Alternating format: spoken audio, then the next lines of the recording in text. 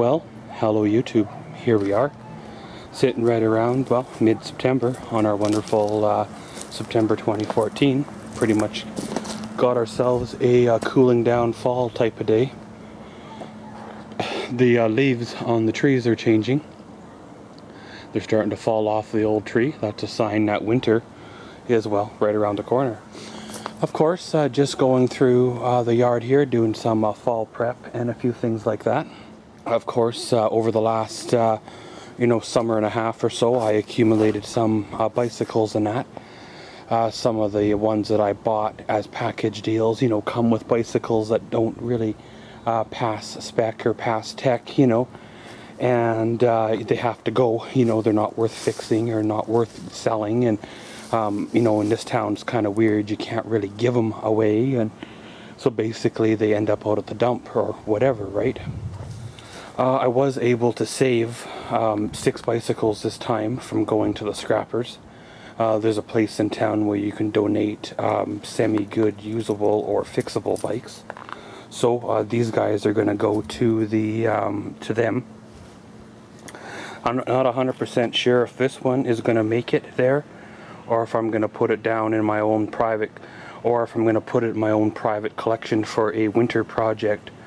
It's all there, the frame is good and everything like that. It just needs a derailleur and, maybe a set of grips if you want to get, well, fancy. Of course, like I said there earlier, shutting down the yard for fall there. Getting a few of the, stuff, tidied up and a few things ready to go, to the landfill and that. Nobody has even been interested in these lawnmowers, even for free. I was surprised that this Cub Cadet would sit as long as it has, considering how many good parts are on there and how many people claim to be lawnmower fixer-uppers that don't want free parts, Surely that car has got to be worth, $10, $20 and, air cleaner and, stuff like that, recoil and all that, but whatever, I suppose, it's up to them. So I guess they will be going soon. Of course, along with the lawnmowers, I've got a pile of the stripped out bicycles. Yeah, I know, you guys probably see a lot of good parts in there, but at the same time, these parts are obsolete, or I have an overabundance of them already in my collection. So comes a time where you start to pull less and less off the bicycles, rather than stripping them down to a complete stripped out frame. You just take, 1 or 2 little cherry pieces off them, and the rest of them go, A lot of these bicycles have bent rims, or they're broken, bent, vandalized, whatever, and that's basically how, I get them to begin with, If they were any good, I wouldn't end up with them. They would go straight out, to somebody else to be fixed. I get the garbage or the scraps, Every once in a while I do luck into a good bike, and that just needs a tune-up or a fix-up, or I happen to get 2 or 3 of the same bike and I can make, well, 1 of the 2, right? So unfortunately, like I said there earlier, these are the ones that aren't the cream of the crop. They are the, the seconds or the thirds, the rejects, if you will. So of course, I strip them out and, well, let them go. A lot of these parts I already have excess of, so basically they, they go, right? Well, of course, the old marathon trailer, well, it still hasn't got its maintenance. I'm sure it's been, 2 years later by now, but I'm hoping I can get at it this fall before it gets too cold, just to get it ready for winter. It should have lights on it. The trailer jack itself, it still needs to be adjusted. It doesn't quite work the way it's supposed to. I think it's because of the it has too long a bolts and the position that it is on the frame. So we'll have to deal with that, well, when the time comes. And of course the pigtail there I have to get changed out, and the broken tail light at the back. Well, basically the beachcomber sat around all spring and summer again. We were in it there, whatever it was, a couple months ago, and had a look around, but that was it. The condition of it is actually, I think, getting worse than what it was, that a year ago there before I broke the old hand. So hey, the longer it sits, the worser it's going to get, I suppose.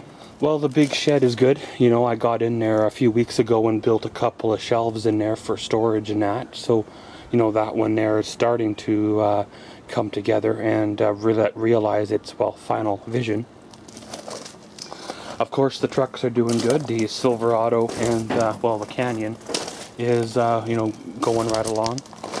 The Canyon's ready to face another full winter, and of course the Silverado will be there, like always, as a backup vehicle.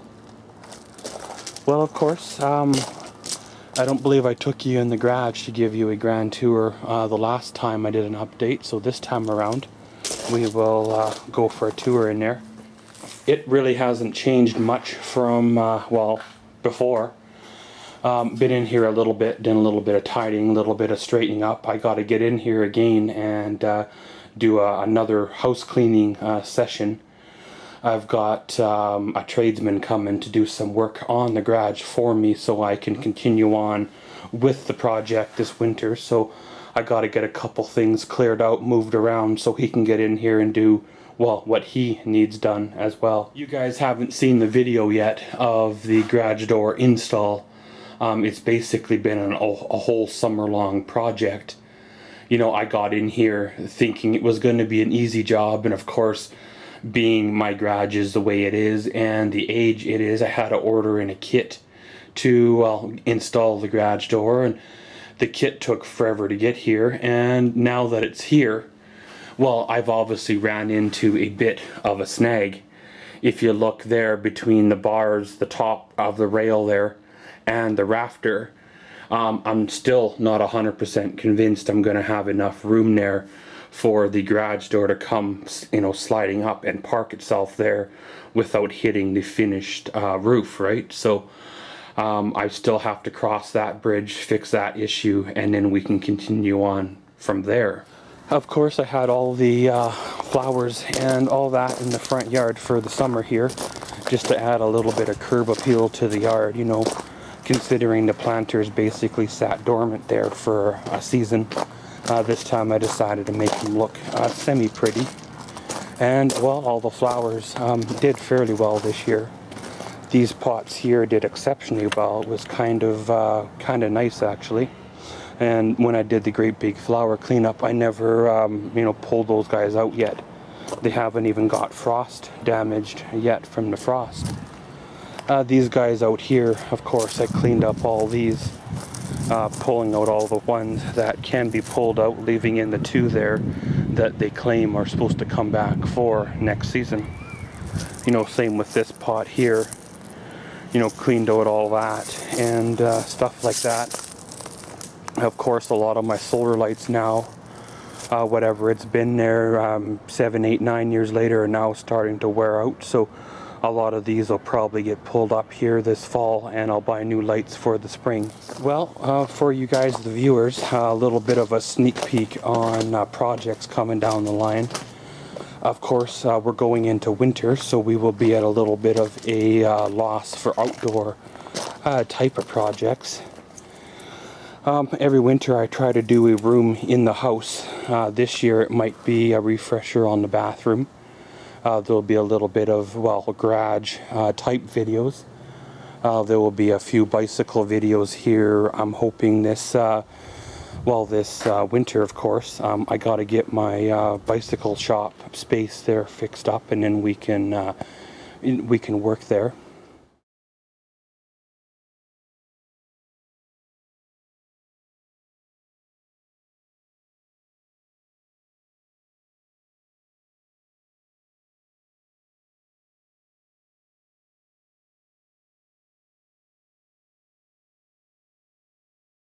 But you know how she goes, kind of, guys. One day at a time, one piece at a time. You get one thing done, another thing seems to pop up. You deal with that, and you know, kind of keep on going, keep on rolling. Of course, you know, a lot of you have watched the vlogging channel. There's a few of you that are cross-subscribed. And of course, you'll know that I went through a job change here a few months ago. I'm no longer doing the job I did there for 2 years. I've changed to a better job, of course, with more pay. Sometimes the hours get a little long. Sometimes you get called in on your day off and have to basically drop what you're doing and go in. But one of the nice things about that is they do pay for overtime, and well, it's pretty sweet there, right? A little bit of extra overtime adds up after a while, and you know, you can get a few extra things, you know, done, right? But you know, guys, keep subscribed to this channel, keep watching to this channel. We'll get a few new videos up, a few new projects underway, and you know, keep on keeping on. And as always, thanks for watching Maxwell's World. Comment, subscribe, and enjoy.